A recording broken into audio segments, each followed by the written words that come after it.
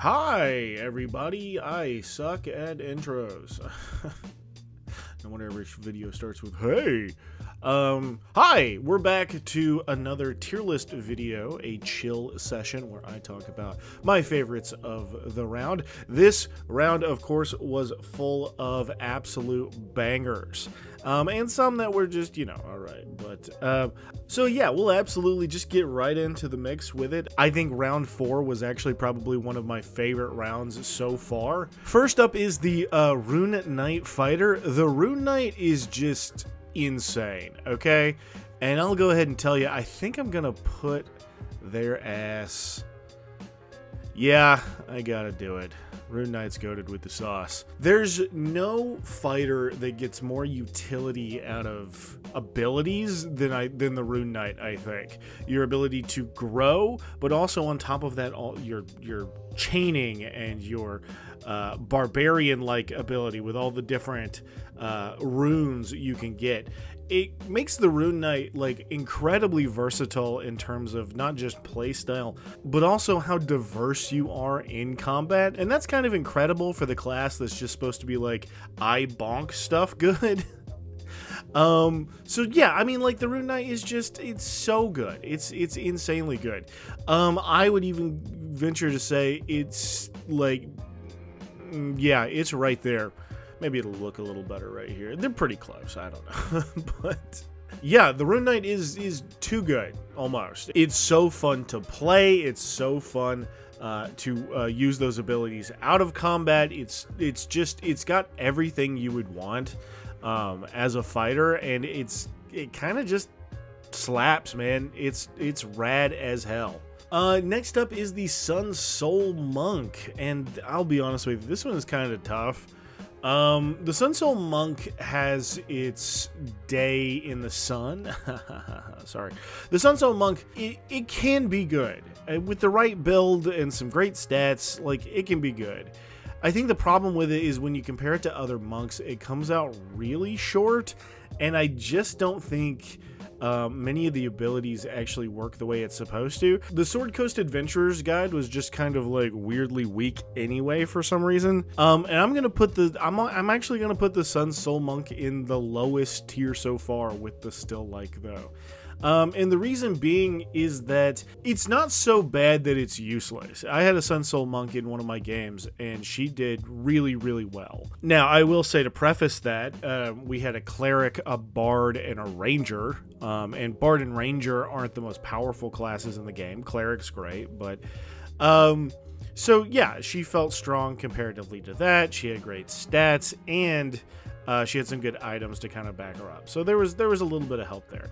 I think what's really wrong with the Sun Soul is that a lot of your abilities take a ton of ki, which doesn't really make sense. Just allow those abilities to work without ki at least once. And even your Searing Sunburst and Sun Shield at later levels, they just don't do enough. I mean, I talked about how it's very DBZ inspired, and it absolutely is.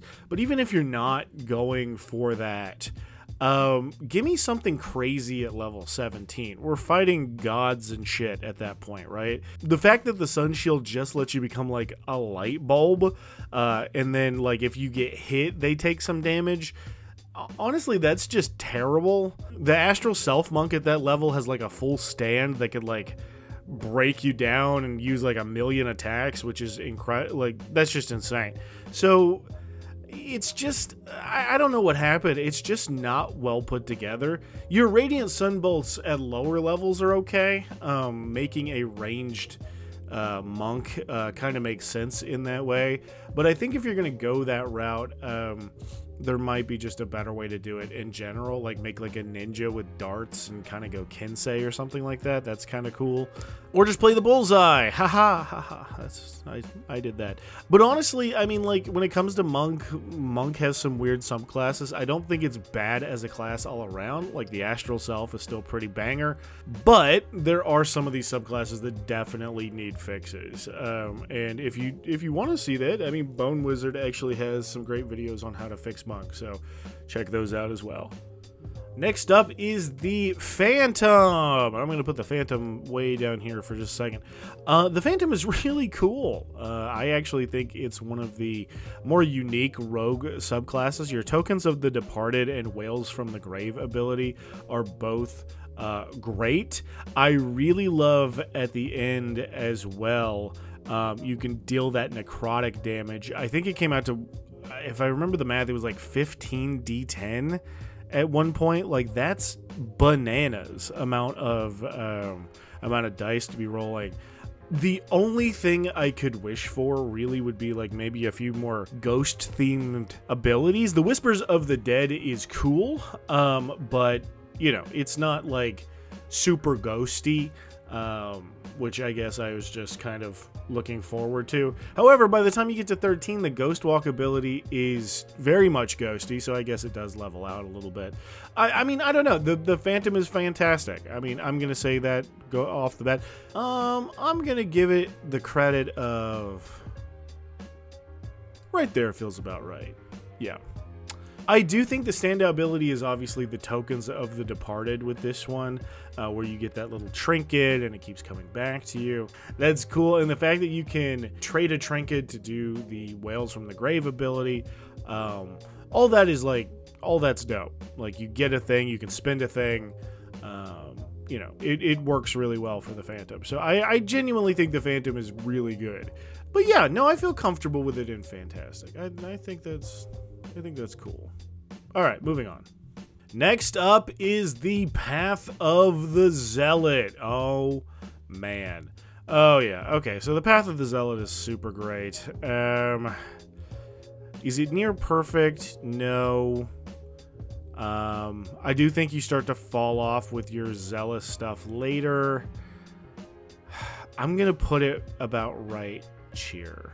Yeah, I'm comfortable with that. But out of all the good stuff with it, your Divine Fury is awesome. Extra damage on a Barbarian, exactly what you want. Your Warrior of the Gods is fine. Being able to get like a Revivify off or a Raise Dead like more easily is cool, but like kind of, you know, situational. Really, when this subclass kicks off is your Zealous Presence and Rage Beyond Death, where you can do the big like Hercules anime scream and like empower your friends, and then yeah, you don't die at level 14, which is insane. That's awesome. I absolutely love that. I kind of wish in a way it came sooner. Level 14 is late in the game. Most campaigns end at level 10, and the game's really not even balanced past level 12 that well, right? So, you know, getting to level 14 is kind of not going to happen for very many people. And I don't think that the Rage Beyond Death thing is so insanely strong that it couldn't come earlier. Maybe this is just a nitpick for me, and that's fine. It's super cool, and I love the idea of it a lot, right? Like, you're just, it doesn't matter if you're dead or not, you're gonna keep going until your rage ends. Basically, hit points don't matter for you at a certain point. And then, even if you're dead, they can hit you with a Revivify, you come back immediately, or they can throw you, if you didn't lose all your, death saves, they can hit you with like a healing word and then you're back anyway. I mean, all that's like super dope, right? But it comes when you're like already fighting dragons and shit. I feel like it would be more useful if it came like a little bit earlier and you can like use that a little more often. Yeah, I mean, you know, that's going to sound like a nitpick. I'm just comparing it to other classes. Like 7th level spells for like a druid or a wizard at that level are insane, right? So is your ability to essentially just ignore death saves that crazy? No, thematically I love it. Genuinely, thematically I love it. But yeah, I think, you know, just like if we're comparing things, it's good. It's not goated with the sauce. I hope that makes sense. All right, this one is going to be controversial, I can already tell. But the Great Old One Warlock is just great. Not anything more. I'll even go a step further. Yeah, it's probably about right there. Yeah, the Great Old One Warlock is fine. It's a pretty good subclass. I know a lot of people love it. I think it's gotten hit hard by the player's handbook effect, which is just, it's gotten passed up by subclasses that have come after it pretty crazily. Things like your entropic ward or entropic, I don't know, I don't know words, are really cool. It's silvery barbs, right? But you can only do it once. That should be tied to your charisma modifier or your proficiency bonus for sure. It's kind of the same thing with create thrall ability. I don't know if this is like an accident, but it says to touch an incapacitated humanoid. And I'm pretty sure I joked about it in the video, but that, you know, what is incapacitated? Like asleep? So that should definitely be like, you can just try that on somebody to dominate them, right? And the reason that's weird, it's like, okay, so how do you get them incapacitated, right? Do you put them to sleep?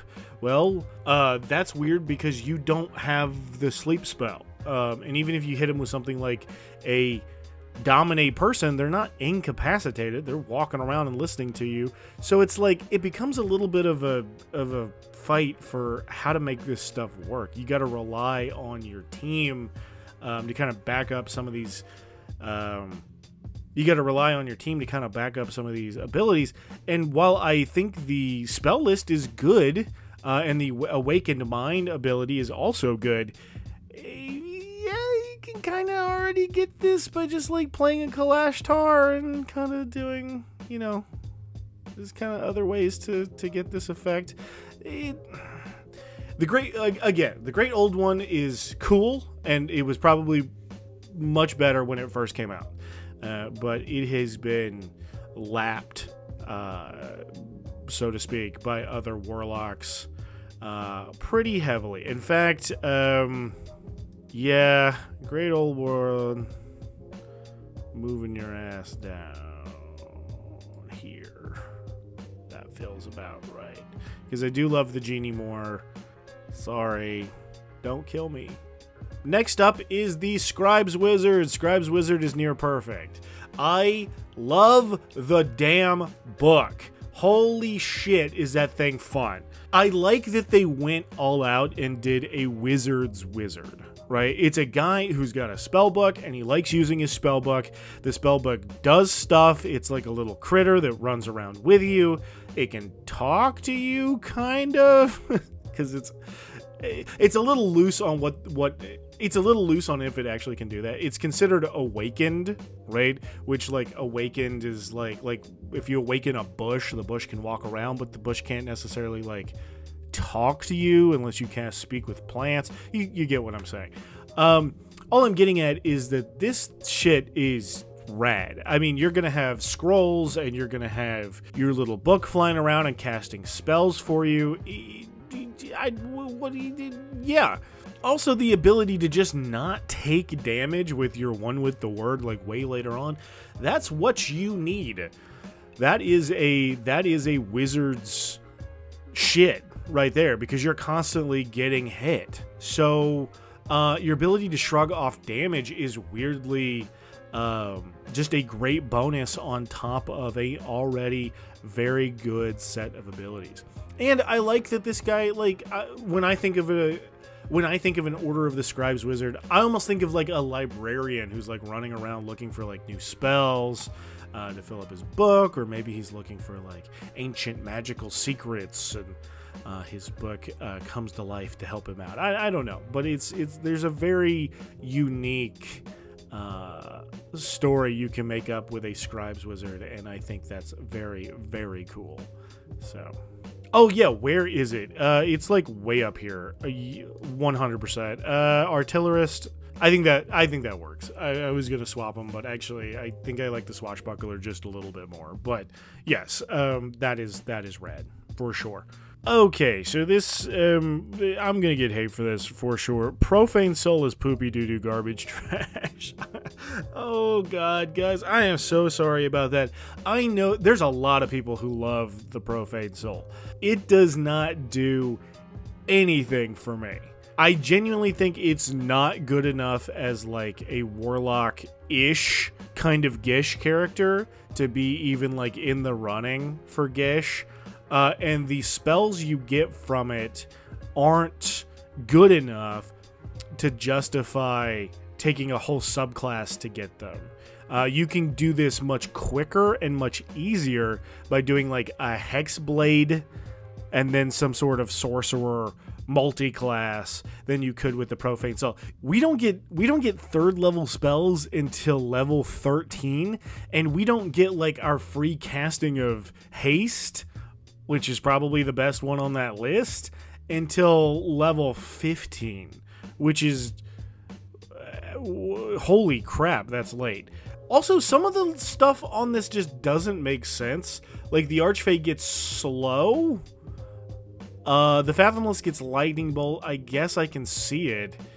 The Fiend gets Firebolt, and the Great Old One gets Haste. I feel like that should be, like, Phantasmal Killer or something. I don't know. And the Hexblade gets Blank. The Hexblade should be getting Haste here. Or I just genuinely don't understand what they were thinking when they made this one. I get that it's supposed to be like a half of a warlock, right? I just don't think it works, honestly. I just don't think it works at all. Profane Soul just kind of sucks, and I'm sorry for those who like it, because I understand that you fall in love with your characters, and it's sad when somebody says that their subclass sucks, but I think if you're going to do anything, go for a dip, and even then, like, just go Hexblade. Hexblade's going to give you more. It's going to do more. Using your charisma modifier for your bonks is red. Like,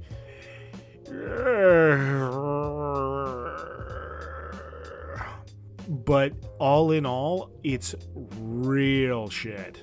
And I'm really sorry if that hurts your feelings. But I love you. Next up is the Aberrant Mind, and the Aberrant Mind is near perfect, in my opinion. It's one of the best sorcerers, hands down, maybe the best sorcerer.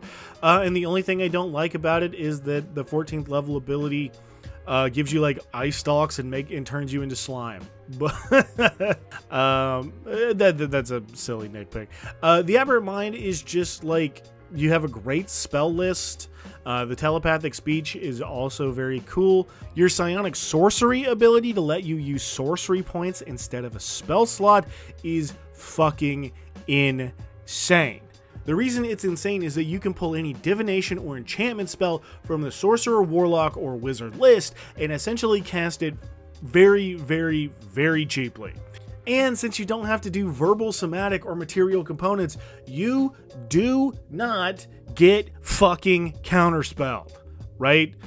Oh, buddy, that's crazy. This just lets you like throw suggestions out like crazy, as though they were all subtle spelled, right? So you can just be like, hey, suggest you do this, or like, hey, dominate you like this. This is crazy, right? This is stupid. That psionic sorcery puts it over the top. And I think, honestly, we're probably getting into, like, the mid-tier of that. It feels good about right there, like, right above Twilight Cleric. Twilight Cleric's cool. Throwing out spells, they can't be counterspelled that cheaply. Fucking amazing. Next up is the Swarm Keeper. Swarm Keeper's good. Swarm Keeper is good. How good, though? It's gonna go in fantastic. I'll figure out where in just a second.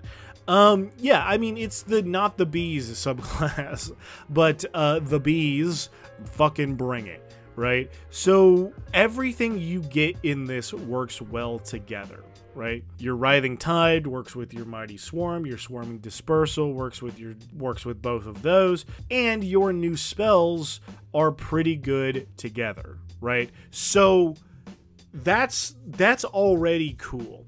You add that with the ability to marshal, especially if you go like a bow, where you can stay out of danger.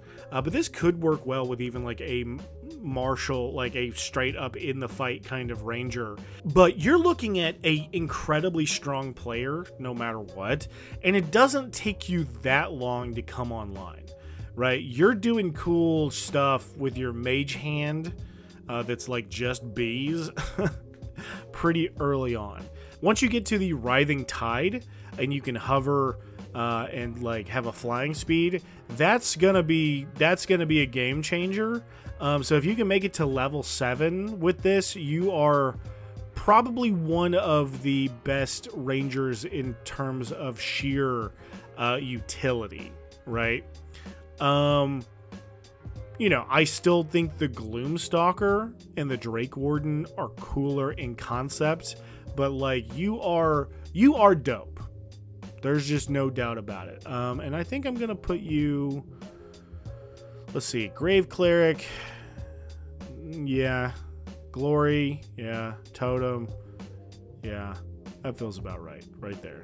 No, Astral Self is better. Yeah, Hexblade's, I like Hexblade more too, but that's a good spot, I think. Well, Lord Bar is so cool. I'm gonna keep changing my mind on this. It's somewhere in there. Wildfire Druid. Wildfire Druid is also near perfect. The Wildfire Druid is incredible because of your Wildfire Spirit. Yes, having a fire-themed Druid is cool, but that Wildfire Spirit is just insane in terms of what you can do with it. The fiery teleportation ability ups you by a lot, right?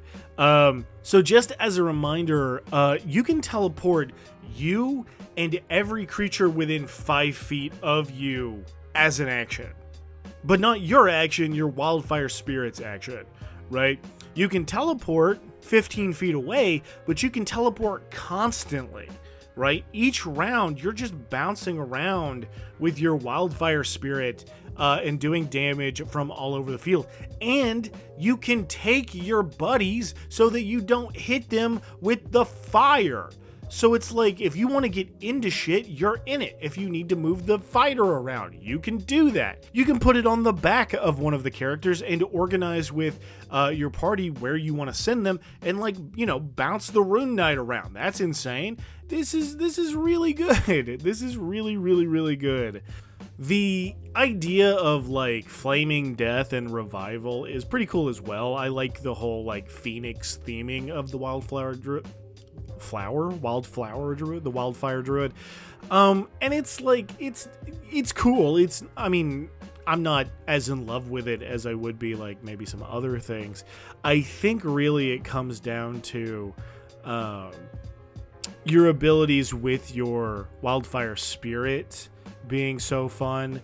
And then on top of that, like way later on, if you do get into like 14th level, Blazing Revival to put you back up to half your hit points just by like eating your Wildfire Spirit that's awesome, honestly. So I don't know, you're doing great. So I'm gonna put you like right here. That feels comfy. Yeah, that feels good. Oath of Ancients Paladin is goated with the goddamn fucking sauce. Oh my god. I've been hovering around this subclass for forever, and I kind of knew about it. I did not dig into it enough. I thought at first, like, oh, it's the nature paladin. Like, it's the one that does, like, tree shit, and you get plant growth. That's cool. But no, the aura of warding to make you and your friends resistant to the damage of spells. You take a half damage from all spells. I fucking hate you. No. As a DM, that is the most frustrating shit I've ever heard, and I cannot wait to play it myself. I mean, yes, getting all the way to like an Elder Champion is also incredibly cool at level 20, but if you were to multi-class this with the Totem Barbarian and take the Bear so that you're resistant to everything but psychic damage, then you go Aura of Warding so you're resistant to all spell damage, that's stupid. That's stupid. It's stupid. Now, technically speaking, and I know what you're gonna say, resistance doesn't stack, right? So If you're a tiefling and you're resistant to fire damage and you get the aura of warding and you're resistant to spell damage, getting hit by a fireball does not technically quarter the damage. But you're no fun and I don't like you. That's not true. As a DM, the way I have ruled that before is that if you have multiple sources of resistance, you planned for that, and I will allow you to keep those multiple forms of resistance. So it will quarter the damage. And I feel like, for the most part, that's how people go. And that's how I feel like it should go, honestly. Because, I mean, like, if you think about it, like, if you... Okay, so... your aura of warding is a different ability. So if you are a tiefling ancient's paladin and you have resistance to fire damage, your aura of warding is giving you resistance to the damage from the spell itself. That's a different ability, right? So in my opinion, you should be able to stack those. The book says different. I understand. But you know, I don't give a shit. And then finally, I mean, like, yeah, your Undying Sentinel ability at level 15, you just walk right back up, and you can't die of old age, and you can't be aged magically. What are we doing here? This is maybe one of, if not the best paladin. In fact, defensively speaking, I'm going to put it so high up here. Yeah, that feels about right. That feels good. And yeah, I need to go back and play this in Baldur's Gate 3, because I've heard a lot of people make Karlach a Oath of Ancients paladin as well as a totem, and she just walks through shit, and that sounds dope. That sounds dope as all hell. That sounds so goddamn cool. The Trickery Cleric. Trickery Cleric is great. There's a few reasons why I'm not putting it higher. It also stems from the fact that you're getting the player's handbook effect with the Trickery Cleric. Things have passed it up as it has come out. However, the Invoke Duplicity is cool. That's kind of the main thing about this subclass. It's cool. I'm not going to take that away from it. Is it amazing? I wish there was more you could do with it. I wish you could talk through it. I wish you could, you know, maybe interact with it. Maybe like a mage hand where it has a limited number of things it can do. But, you know, it's okay. It's fine. The Channel Divinity Cloak of Shadows, it's just kind of bad. Like, just give me the invisibility spell. It's better. It lasts longer. And then once you get into later levels with improved duplicity, it's kind of too late. For the most part, it's not bad. And like, depending on the player, I mean, Laura Bailey in Critical Role has made the Trickery Cleric as famous as it is, probably, right? And then Shadowheart in BG3 has also kind of like improved its rep a little bit. Actually, Shadowheart probably killed it. I think a lot of people... She's not optimized at the beginning of the game, so I think a lot of people are like, this subclass fucking sucks. And then they kind of realize that, like, oh, it's because the game was weird about it and didn't kind of make her work as well as she could have. Anyway, that's whatever. So the Trickery Cleric, like, can be great. It can be, and like, Dominate Person, Modify Memory, Polymorph, Dimension Door, Dispel Magic, Blank. You have a lot of great spells to work with. I wish that the abilities were better. A cleric as a true caster is pretty much universally dope. I wish that your abilities played more into the I'm a silly little Billy and I'm gonna do weird shit, right? So that's it. And I'm gonna put you like right here. Next up is the Alchemist, and sorry to say it, folks, the Alchemist needs work. That should probably be no surprise to anyone, and something I forgot to mention in the video, which I feel bad that I forgot this for some reason. The worst thing about it is actually kind of its main ability, right? The experimental elixir being random at first makes no sense to me. If you spend a spell slot, you can actually pick which one you make. But I like that even less, okay? You get a random one unless you spend something you need to get one that's better? What? You know what I'm saying? So that should, I mean, it should never have been a random table, in my opinion. That may bother me more than it should, honestly. But I do think it is a big flaw with the Alchemist. As far as the other stuff, getting lesser restoration and greater restoration later on, that's pretty cool. You know, later level spells are always fun, and the fact that you're one of the few artificers that gets something like heal. I think the problem is that we're not doing enough cool artificer shit, and that's what you want. Funnily, I think the mutant weirdly does this a little bit better, and I have problems with the mutant as well. So, yeah, what are we doing here? You know what I'm saying? It's really, really, really tough. Unfortunately, I'm just not in love with the Alchemist at all, and I think it could use work. Maybe that'd be something I could fix and make my own. Maybe. No promises. And this is going to piss everybody off, but the Eloquence Bard is near perfect. You guys hate bards, and I don't get it. I love bards. I think that they add a lot to the game, and I had a lot of people saying a similar thing, and I understand what you're getting at, okay? And I want you to hear me out before you get mad. A lot of people were saying that this pigeonholes campaigns into a just let the bard talk to them, right? But I think that becomes more of a problem with the DM and the campaign than it does with the Eloquence Bard. And I'll tell you why, okay? Not every NPC should be persuadable, okay? If a guard is looking after a fort that's like heavily fortified, nobody walking up should be able to get a persuasion check to try to talk them down, okay? Especially after like level 6 or something like that, okay? It doesn't matter if the bard rolls a 40 on their persuasion or deception check, that should not happen, right? And I think that people often treat persuasion and deception checks kind of like mind control. And, you know, people are tired. They don't want to necessarily have to think, okay, what is this guy going to think about this situation and blah, blah, blah, blah, blah.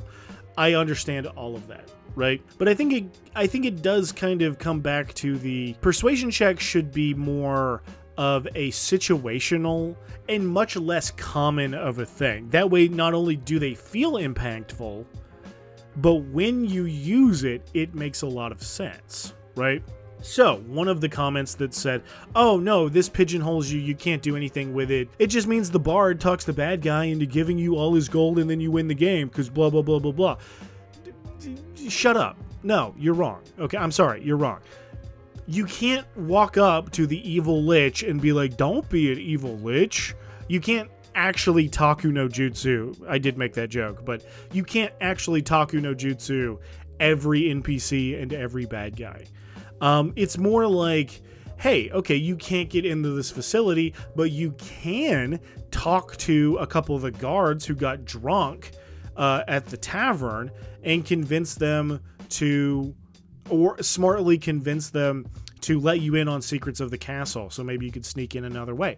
Or if you're having problems with like a town mayor, you could like sneakily talk people around the village into like hating this guy and spread like little deceptions and little rumors. That's kind of what you're supposed to be able to do. Okay.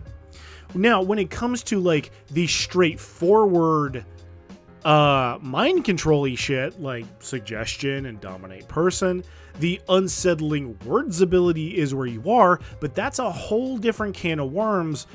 People are constantly saying this is just, let's just walk into things and let the bard talk to them, and that's just not, that just doesn't make sense for a campaign, okay?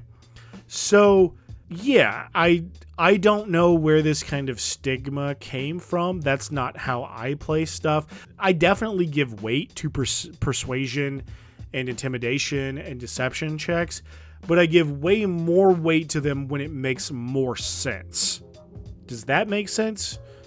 Okay, that's the end of my diatribe. I like the Eloquence Bard a lot. The Unsettling Words ability is probably your best ability, period. Being able to subtract from saving throws is fucking baller. And I'm going to put you fairly high. Like, I'm going to put you, like, right here. I think that's a comfortable place. Let's put him right here. Yeah, I know. Yeah, you guys are going to kill me now. But I think that's a comfortable place for the Eloquence Bard. So yeah, that is my list for round 4. Round 5 is already underway with Fathom List of Kraken Wake. I went ahead and got that one out so that, you know, I wouldn't be behind and I could play in Kraken Wake. But other than that, there's a lot of bangers coming up in round 5. I hope you guys are awesome and that you have an excellent time. Please vote in the polls. I always want to hear what you're saying, and comment your favorite subclasses you want to see in the future. That way I know what to put in next. But other than that, you guys rock, and I hope you have a good day. And if you want to yell at me about stuff, you can, but I will be sassy back probably. Bye.